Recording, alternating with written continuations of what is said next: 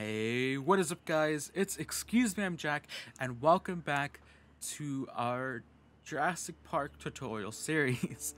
So it's been a while. It's been almost a month. It's gonna be a month and a day since I've uploaded a video for this series. And a lot has happened since then with my channel. I decided to take a break randomly because I felt like my content wasn't good. I felt like I was just kind of like cheesing it a bit, and I kind of was just recording videos and just uploading them randomly. So I decided to take a break, and I decided to make a new intro as well as making a new schedule. I'm going to be uploading videos Monday, Wednesday, or Friday again because I want to put more effort in the videos, and just because doing the whole 5 days a week thing kind of took a toll on me. But like now I feel kind of better, more aired out, so I can actually think about what I'm gonna do for content instead of just randomly coming up with 5 things. But yeah, let's go on a little park tour. Let's go on our little summary, I guess you can call it, of what we've done so far. Episode 1, we decided to make our pathway from the helicopter area to the Brachiosaurus enclosure, and we also decided to make our visitor center area with our Velociraptor pin, our park tour entrance with the track and the gate. Episode 2, we decided to make the Brachiosaurus enclosure. There are no dinosaurs yet in the park. That's because we're going to wait until the entire park is finished so we can add the dinosaurs. Episode 3, we decided to make the park tour layout, so we just basically created the tour track and how it was going to go according to the map. And episode 4 is where we decided to make the Dilophosaurus enclosure, which is right here. There's also another Dilophosaurus enclosure somewhere else, but that was introduced in a later video.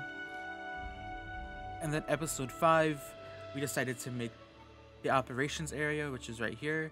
This is not lore related or anything to do with the park itself. This is just for our use, because it's gonna be kind of annoying to export all the dinosaurs out of like 1 or 3 hatcheries. So I just decided to make a ton of hatcheries, so we can just make all of our dinosaurs and just not spend 2 hours filling the park up with dinosaurs, because that would be kind of annoying.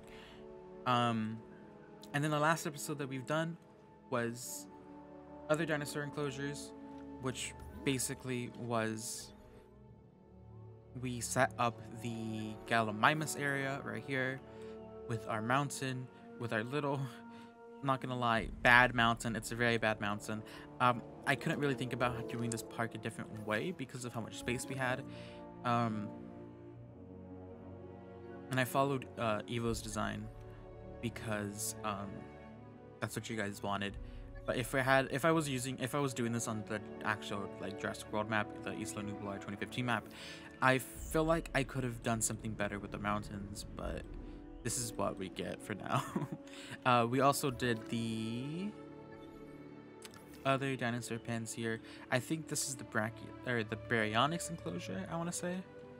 Then we have our T-Rex area, which is going to be huge. Then we have our Metracanthosaurus enclosure, and then we have our Triceratops enclosure right here, and we have our other Dilophosaurus enclosure right here. Yeah, so let's get into this video. This video we're focused on the Triceratops enclosure, which is going to be right here. And on the Jurassic Park fandom.com page, there's only one picture for the Triceratops paddock as like a whole, and it's not that big. It's an enclosure that is kind of fenced off with logs and wires. So if I were to show you, I have some modded items. I don't know why they're still here. That apparently this is one of the reasons why I take forever to make a tutorial video. It's because of the mods, because I would have to record all the tutorial videos on the same day, or I would have to record all the speed build videos on the same day, or in the same, like, you know, few days. That's because the mods, I had to like reinstall my entire game to get rid of the mods. I don't lose any of my saves, but it's kind of annoying that they're still here. But yeah, anyways, the enclosure uses like these types of fences, like the log fences with the steel wire. I'm not going to use them, obviously, because this is an unmodded tutorial. So, what we're going to be doing is we're just going to leave this open, honestly. Yeah, there's nothing much we can do about it. We could add some trees, but if we look on our Triceratops, so let's go to our hatcheries. Okay, we're gonna have to plan its food out, because I actually don't remember. So if we go to view genome library, and if we go to our Triceratops, if we click on the cloud icon, you'll see what it needs. So it wants ground fiber. Okay, so the Triceratops likes ground fiber. So we need to put that in the enclosures that we have. Again, if you don't have this whole area set up, go check out my other videos. It'll be there. There's also map download in the first episode with the layout of the fences if you are using the PC version of the game. I don't have anything for console. I can't really help with console players. I'm sorry about that. But that's just, yeah, I don't have anything to say about that. I just can't help with that. Sorry about that. Okay, so we want to put a majority of the ground fiber here, pretty much all of it, because we don't want them to kind of leave this area too much. Or if they are going to leave this area, they're going to come back because this is where their food and water is. Because everywhere else in this enclosure, they can't really get to you. Or they can't really eat or drink water because it's not even in this entire area. So they should stay near this area in particular. They can go in the way of the vehicles, which is kind of but we're not gonna put we're not gonna put one of these fences down because it's not like that in the picture. Okay. So, hold up. This is not right. This does not feel right. We're pretty much done. Hold up. There's nothing like too special about the enclosure, honestly. It's just ground fiber. That feels kind of, okay. I would do the T-Rex enclosure, but I really want to be detailed with that video. So that video is going to come out on Friday, and it's going to probably be longer. In the back of the Triceratops enclosure, there is a tiny hill. I'm thinking about how I can do that. I can actually do that if I want to. Let's try that. So let's extend. I forgot that I have the mods. Ignore the mods, but let's just extend the mountain to kind of have a hill. Okay, and then just smooth it out. So what I use is the raise terrain tool. Go as much as you want. I'm not gonna really give you guys restriction on it. But just make sure it doesn't reach this area of it so that the vehicles are not on the track. Okay, so that it does have that hill behind it. And we do want to actually add some decorations right here. We want to add some palm trees. Or not palm trees, but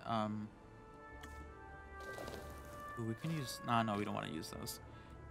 Like these small trees, not palm trees, but like the smaller trees, types of trees. So we want to bring this close to the vehicle track.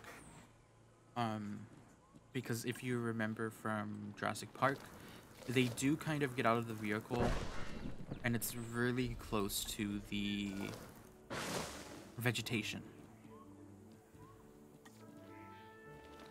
So we can just, do this a bit.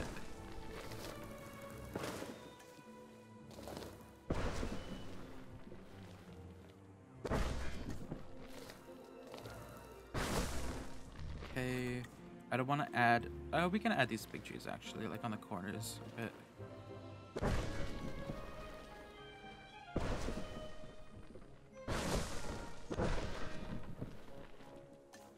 Okay, add some banana plants.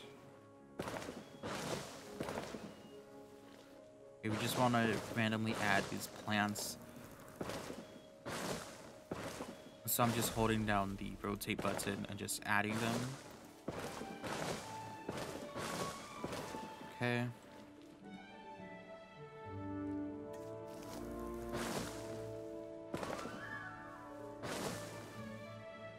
I'm also trying not to put them where the builds are, or where the other boxes are, because it'll tell us that they are being overridden. I already placed some of those. Okay. We want these ones. Are these the ones I just placed? No, these aren't the ones I just placed. Okay. So we just want to add some vegetation. If this is incorrect, just tell me, guys. I do feel like it's a bit right. I don't know.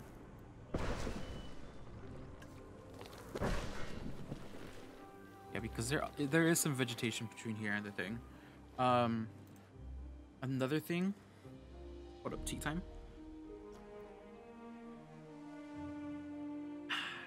Okay. Another thing is that this entire enclosure is kind of down a bit. So we can go down just a little bit and bring the rest of the terrain down. Now, don't worry about the water. The water can stay up there. But as you see in the movie, they do kind of go down a hill to get to the enclosure. So we could just make that hill right here. Let's actually go down a little bit more. Right about here. Okay. Cool. And let's bring that in. Nice. Okay, cool. So the track is a bit up higher so you can see into the enclosure more. And let's add some vegetation. Let's pause it so the vehicles don't get in our way right here. But we could add some more ground fiber closer to the track. But there is going to be something we do right here though. What we're going to do is we're going to add leafy climbers. Because if you can see in the picture of the enclosure, along the log fence, there is leafy climbers. So, let's just add a bit of these. Because we want to add some of that, like, mossy kind of texture, or the leafy texture. So we can just add more of it.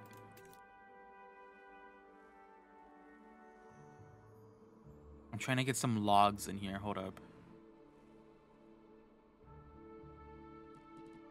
This might take a bit to, play around with.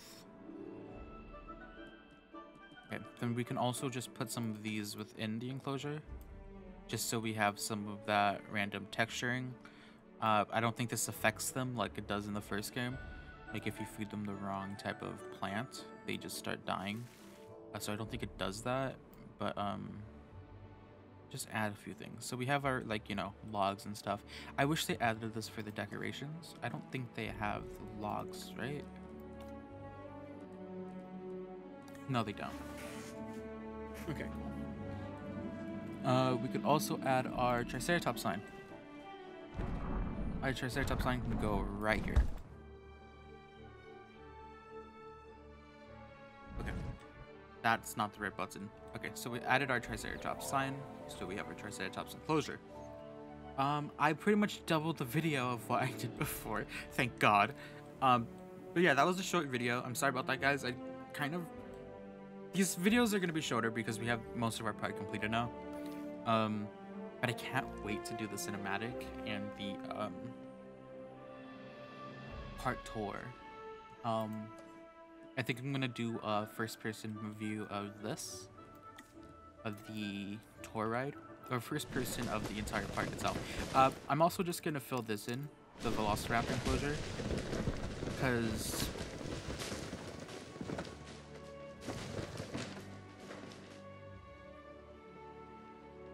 no, actually, let's just leave this, honestly. it's been on my mind. I don't know if I want to add the Velociraptors into the park because I feel like I don't want to add them to the enclosure. Like, I know that they're in the movies, obviously, but they're in the paddock, and it kind of sucks that you can't put Velociraptors into the paddock. I mean, it makes sense. I mean, actually, no, it doesn't make sense. Because this is a decorative item, I guess. But in the first game, I don't know. In the first game, you were allowed to put them in there for the DLC missions. But then, like, you can't do anything with them, with it at all after. It's just a decorative piece as well. I don't know. I guess we can add them here. I guess we can do this in the future if it's survived. I don't know. But I'm just going to fill in most of this with trees. Okay, and I'm going to actually just get rid of the water in this bottom half. Right? Yeah. Because they're going to want to have space to actually walk around.